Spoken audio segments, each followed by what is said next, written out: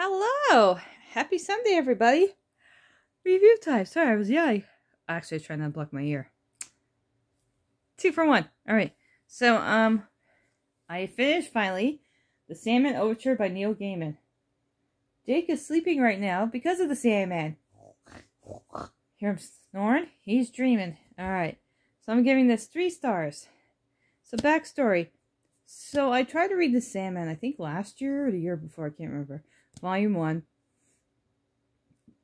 Because I love Neil Gaiman. And I was so confused reading it. Plus it was so dark I couldn't see the illustrations. So I just could not get into it and I stopped reading it. So, sorry. Food in my mouth. So, our library is doing a graphic novel book club. And my coworker picked this book to read. And since I'm co-hosting it, I figured, what the heck, I'll give it a shot again. Plus, he said the illustrations are really good. And they are. So, this book takes place, I guess it's kind of a prequel.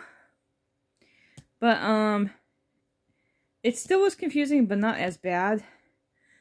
So basically, in this one, Morpheus, aka Dream, kind of did something bad a while ago, and was supposed to kill something and never died, and now the stars have gone mad and the world's going to end.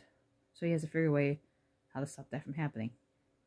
You get to meet his siblings' death, delirium, desire, I forget the other ones, and of course his mom, who is night, and his dad, time. And very interesting, different drawings for each of the siblings and the parents. And it just took me forever to read it because it was so big and so long. And I liked it. I mean, I didn't stop reading it. I'll show you the excellent graphics. Kitty cats. So, and the fold-outs are great in it too. I think there's like 2 fold-out pages in it. So yeah, I thoroughly enjoyed it.